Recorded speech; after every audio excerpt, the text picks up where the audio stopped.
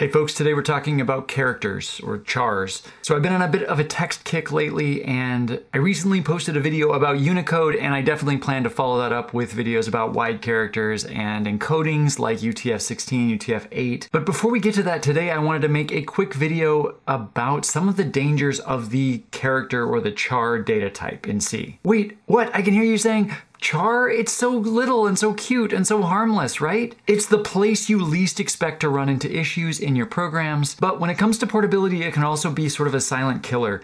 Okay, maybe that's a little too dramatic, but I see character issues come up and bite students semester after semester, and so I thought it's worth taking a look at today. Now, the root issue here is that the C language standard does not actually precisely define what a char data type is. It defines a char as an integer type that represents the smallest addressable unit of memory. It is at least 8 bits, and it is typically 8 bits. So 1 byte. Well, in Java, it's 2 bytes. Great, thank you for sharing. But in C, it is typically 1 byte on just about any mainstream platform, microcontroller, processor, any platform that I've seen recently.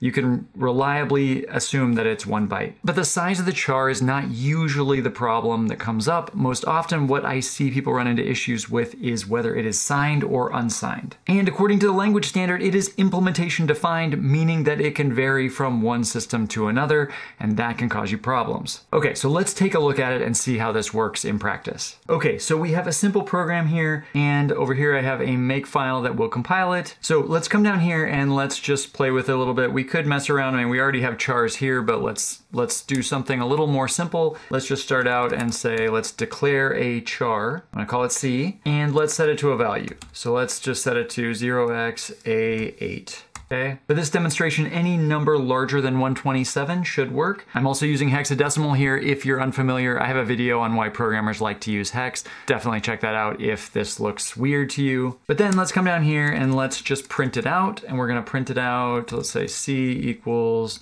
and let's print it out in decimal and in hex.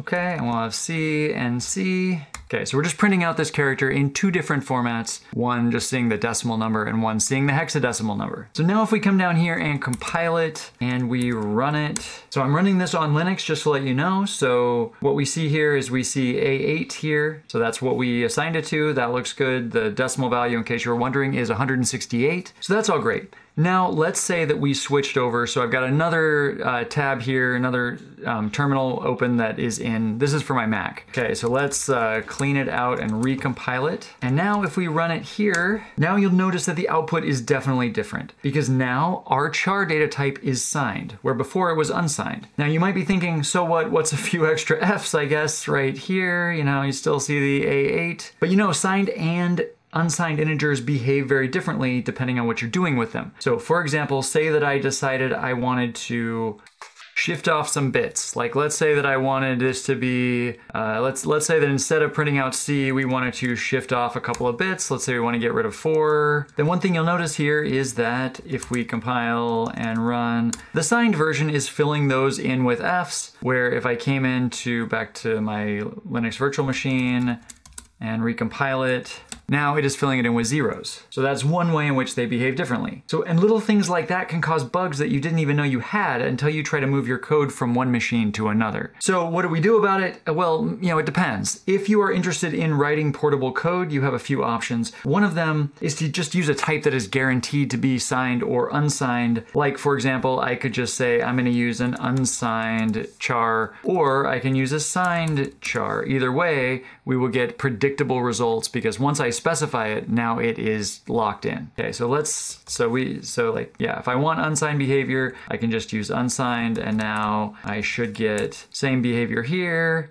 And if I recompile it here, now we get the same behavior on both sides, so that's nice. Another option, if you don't like unsigned char, that's kind of long, is you can also use something like uint8 _t, that's an unsigned 8-bit int. If we did that, we would have to come up here and include standard int.h. If you are not familiar with the standard integer types, I have another video on those made a long time ago, check that out. But this will also work. So now we can compile it and run it. You can see we get that behavior, unsigned as we expected.